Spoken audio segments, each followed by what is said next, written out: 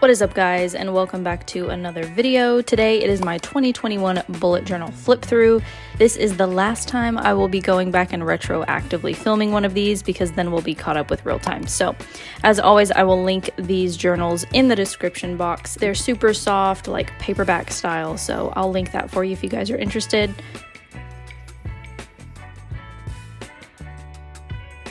So at the start of a bullet journal, I always go back to the previous year and I basically write down every single book that I read that year.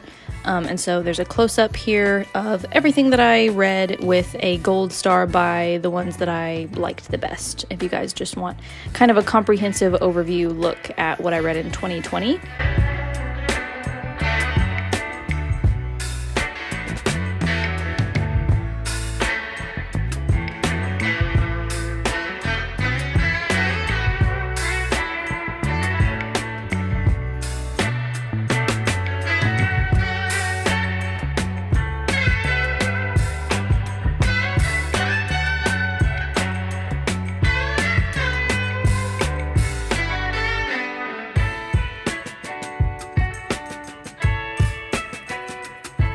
Then I always like to do a goals page. These honestly change, but sometimes I feel like stay the same. It's kind of the same life goals that I always have, just slightly different every year.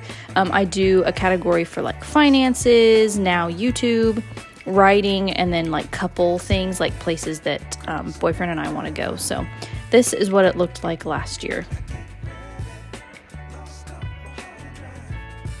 This page is really cute. Boyfriend and I don't really read books together anymore, but that's what this page was all about. For this one, I really liked the image of the peach. Basically, just find a really old book at a used bookstore, super, super cheap, and then put it through your printer. And I just printed a peach on it. I did that, I want to say it was in my last journaling video. It was a spread for Midnight Sun, and I printed a pomegranate on it, which I will link that video in the cards if you guys are interested, but I think it kind of turned out really cool.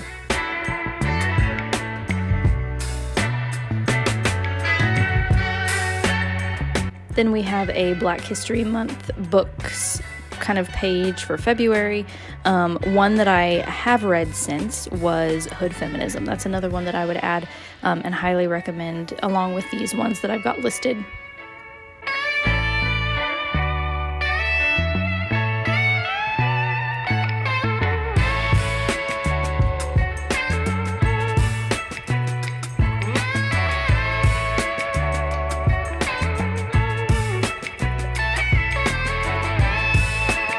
Of course, there has to be a Harry Potter spread in every single one of my journals.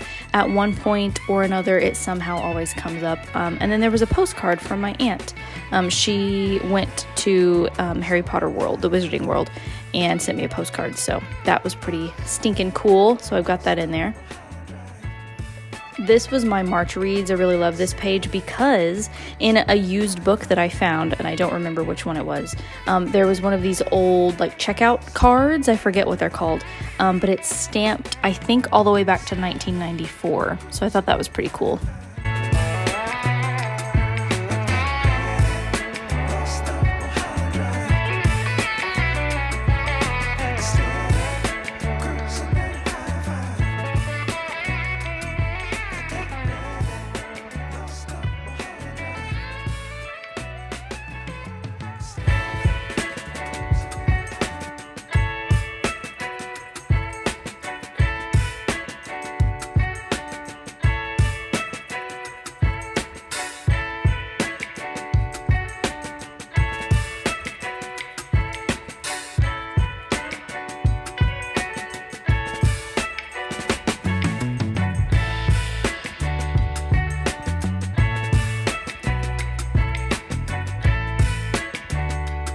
And then I think it was in May, maybe June, boyfriend and I went out to, it's this like 70-something foot waterfall. I think it's one of the only waterfalls in Oklahoma. And we went out, I don't know if we were going somewhere else. I don't remember what the whole trip was about, but we ended up stopping in, it's called Colcord, Oklahoma. And it was very beautiful. And they have yurts you can stay in. It was pretty neat. So that's what that spread's about.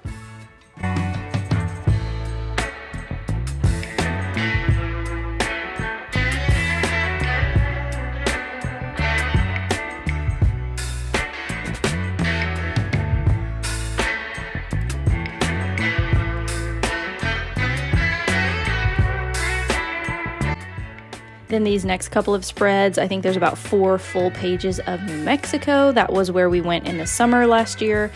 So I've just got a packing list. I was definitely getting very excited. And so of course I had to make a cute packing list.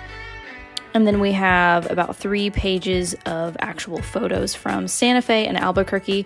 I'm not totally sure why I chose to do it like vertical, like flipped, but I kind of like the way it turned out. So kind of a tip if you're gonna get into journaling, or you kind of struggle once you come back from like a trip or whatever and you don't really know what to do for a spread, keep any little bits of scrap paper that you can. Like for example, my plane ticket was there at the top. Anything like receipts or tickets or anything that you go do, definitely keep those, and you can pop them in and kind of make them look cool. I wish that I wish that we still did paper tickets. Like nobody does paper tickets anymore. Like maybe if you go to the theater, like the movie theater, you get like a ticket, like a physical ticket, but everywhere you go nowadays, it's all on our phones. It's all digital. So it is a little bit harder to do that than it was in the past, but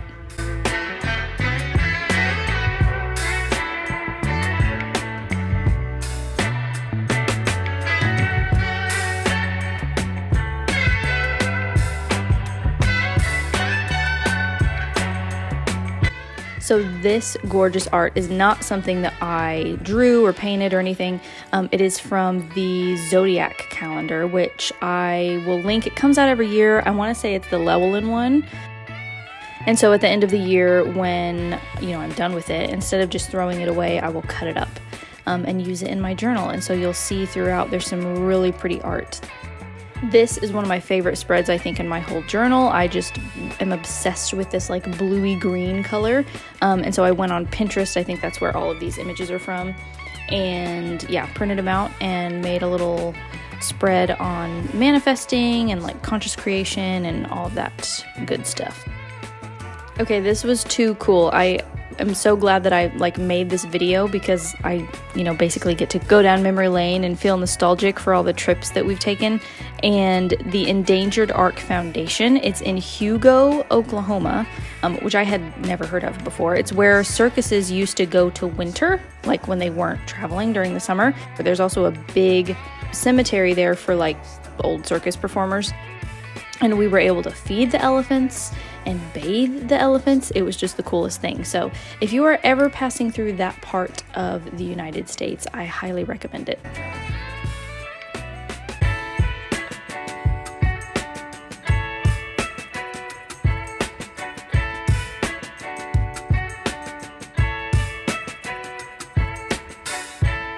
And then I had to do a spread on Vita Nostra. This has got to be one of the wackiest, craziest, most excellently well written books I've maybe ever read.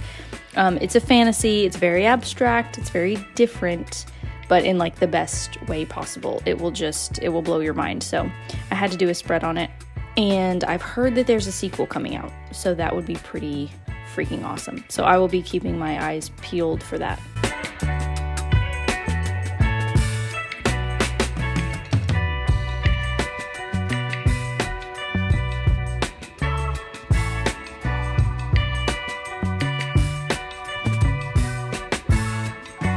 Also, another fun little tip for you. If you have extra photos that you end up not being able to fit, or the color is wrong or whatever, which by the way, just print them wallet size and that way they'll fit. If you've got a smaller-ish journal, kind of like I do, make a little pocket out of scrap paper and then tuck those photos into the pocket. So they're still in there, you still have them, you can still look at them, even though they're not kind of glued in an obvious place and not on display. That way you still have them.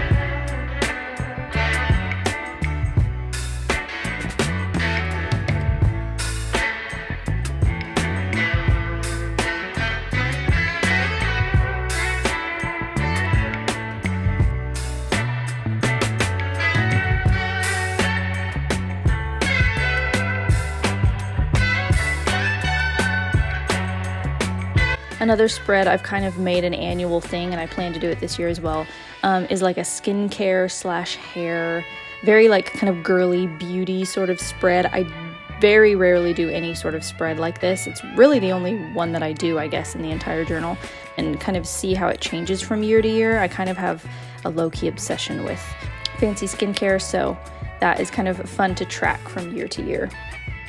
And then at the end of the year, I like to do a wrap-up focusing on books. Sometimes I do like music and movies as well, but this year for this journal, I think I just did books. So these 9 were like the top, like absolute best. Definitely keep an eye out for my 2022 bullet journal flip through, because it won't be long before I get to film that as well. So thanks for watching, and I will see you guys next time. Bye.